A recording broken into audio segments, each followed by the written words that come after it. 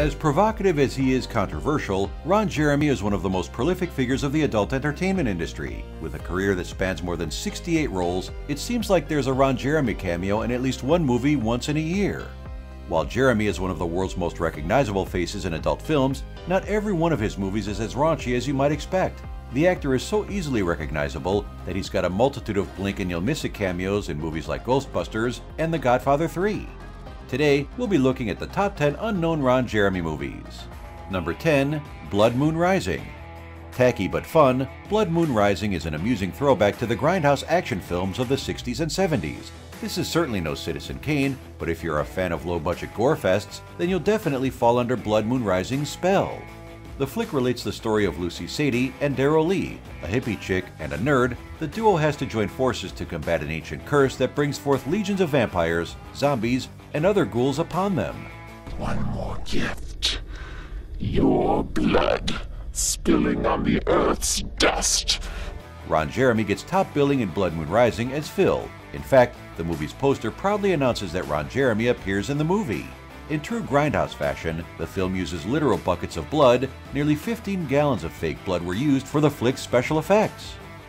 You guys look good.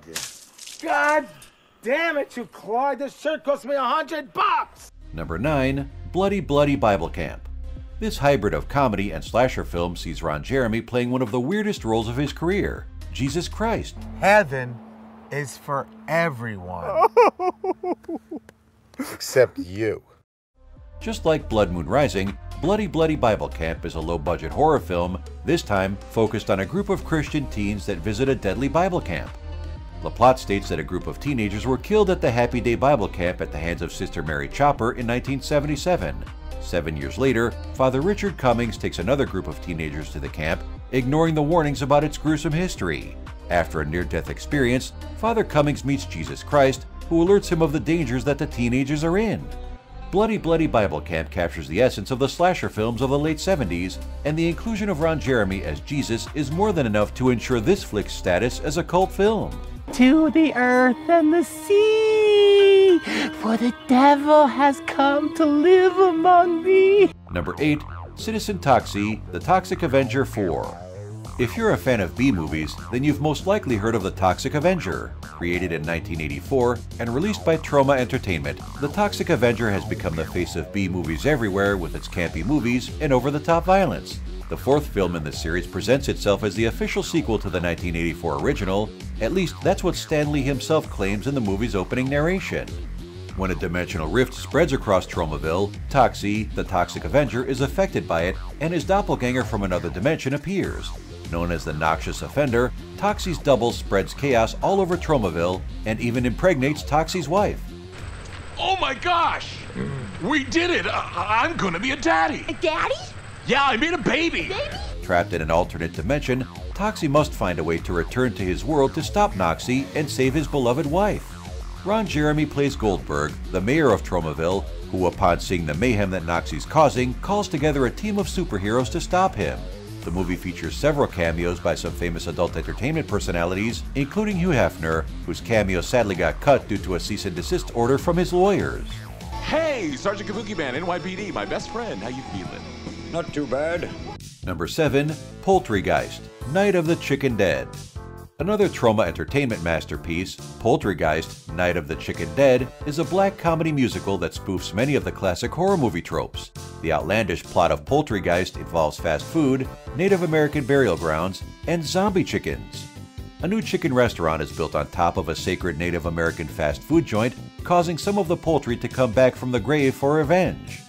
The movie never takes itself too seriously, which is something that might have been impossible to do with a zombie chicken flick. Jeremy plays the role of Crazy Ron, a local nutcase who tries to warn the fast food restaurant employees of their impending doom. Number 6. Terror Firmer.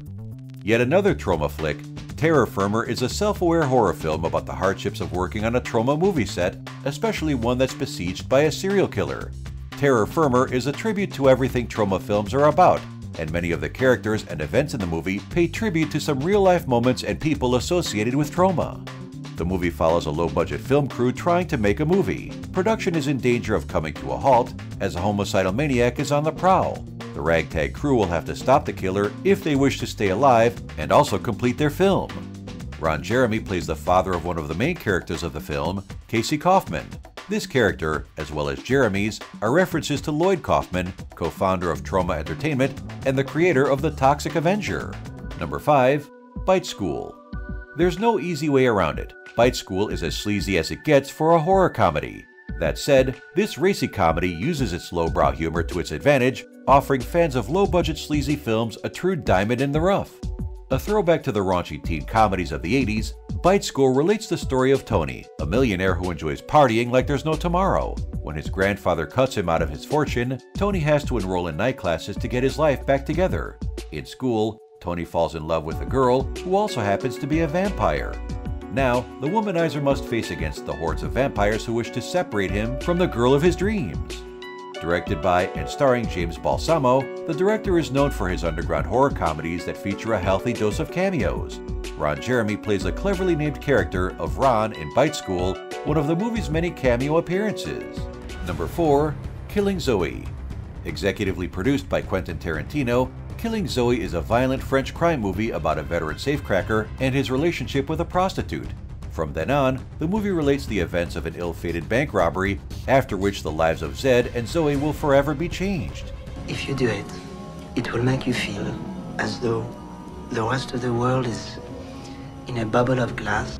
Jeremy plays the role of a bank concierge working in one of the only banks that's working before Bastille Day. The film was not so well received, thanks in part for its over-the-top violence. Stuntmen were instructed to perform as sloppily as possible. This was meant to give a gritty and realistic tone to the violence in the film. We all die. The most important thing is that in life we experience everything then. You know what I'm saying? You know? Number 3. Spun. A gritty dramedy about life in their meth underworld, Spun doesn't hold back any punches when it has to portray the shady dealings of its characters.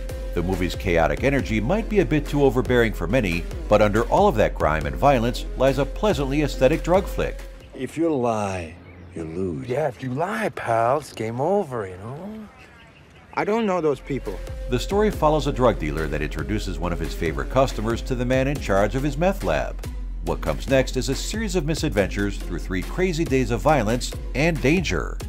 Spun features many cameos, including Judas Priest vocalist Rob Halford, Josh Peck of Drake and Josh fame, and of course, Ron Jeremy as a bartender. You're Spun, aren't you? No, I'm working hard on my new job. I can't deal with this, all right? No, I can't. What? I can't deal with this. Number 2. The Boondock Saints. This 1999 action thriller starring Norman Reedus and Sean Patrick Flannery is about twins that are forced into a life of vigilantism after they kill 2 Russian mobsters in self-defense. You people have been chosen to reveal our existence to the world. The Boondock Saints received some lukewarm reviews upon release, but had since become a bona fide cult classic of the action genre. The McManus twins set out to destroy the Iacovetta crime family, led by Papa Joe Iacovetta. His right-hand man, Vincenzo Lapazzi, is played by Ron Jeremy. The movie is well known for its strong graphic violence and its ruthless use of profanity. The F-bomb is dropped about 246 times throughout the movie. They exited out the front door. They had no idea what they were in for. Our number 1 pick is Start Options Exit. Coarse and unapologetic, Start Options Exit is an Australian dramedy that crosses every possible line. The movie is about 2 lifelong friends who can't seem to find what to do with their lives. The guys realize that they can get everything they want from life as long as they forget about any sort of accountability for their actions. Ages. I didn't like her. What do you mean like? What does you liking her have to do with anything? I don't need you to like her. She was my girlfriend. Start Options Exit pays tribute to the classic beat-em-up video games of the 80s with its title and unique opening sequence. It seems fitting, as the 2 main characters seem to think that life can just be like a video game, only that, as they will soon discover, you get no continues in real life. Ron Jeremy makes a cameo as one of the flick's many throwaway characters, a doctor named Dr. Kuikenberg. The jokes related to his character may be a bit crude, but there's something that Jeremy is used to, especially considering his adult entertainment career.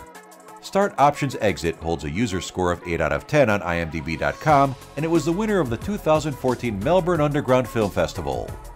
You warn us of the dangers of living our lives in isolation.